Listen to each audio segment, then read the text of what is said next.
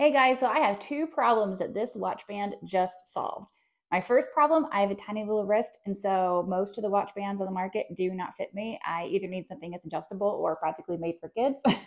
The second problem I have is that I'm constantly battling heat rash. I live in sunny South Florida, so it's really, really hot all the time, and I'm always sweating all the time.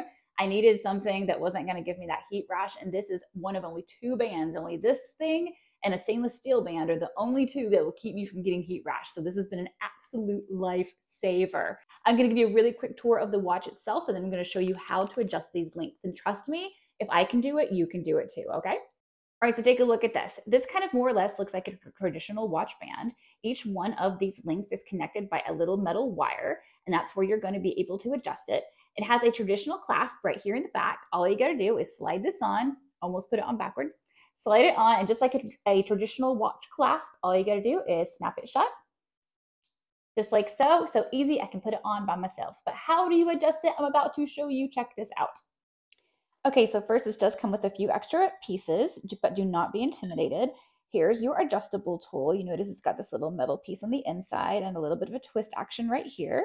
You've also got some of these extra little links. This is actually what holds the links together, and I'm going to show you exactly how this works. And by the way, these little gold things, these are just replacements for the inside of this tool right here.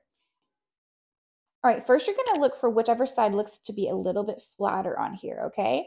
Notice that link looks a little bit more round, that little metal piece. This looks a little bit more flat.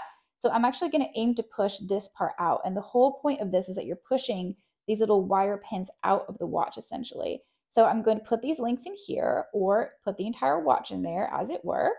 Line that up with the gold piece, just like this.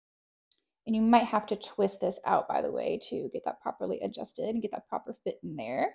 You do want to line that metal bit up with the actual metal pin.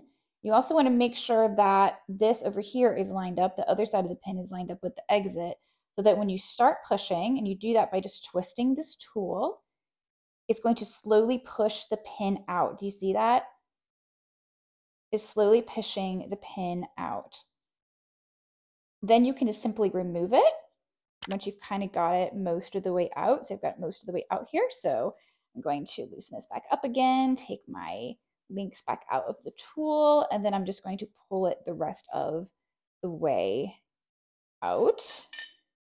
There we go. I finally got that little piece loose. And now we have all these loose links in here.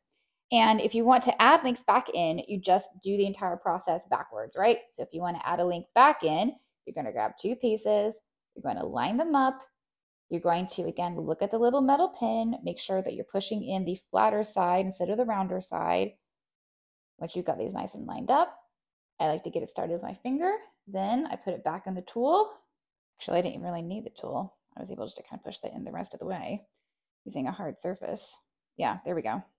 All right, yeah, actually, I didn't even need the tool to push it back in. There you go, perfect. And that's how you put the links back together. And of course, you can just add those and subtract those from your watch as you so please.